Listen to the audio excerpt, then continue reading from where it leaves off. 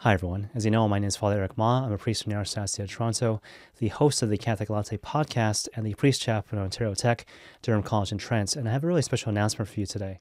And so basically, over the course of these next 40 days, from Ash Wednesday to Good Friday, but of course not including the Sundays during Lent, I'm going to give these really short reflections, which you'll find both on Facebook and Instagram for Catholic Latte and Oshawa Catholic Chaplaincy. So I encourage you to check it out every single day and to share it with your friends if you like. And hopefully you find them helpful. All right, God bless.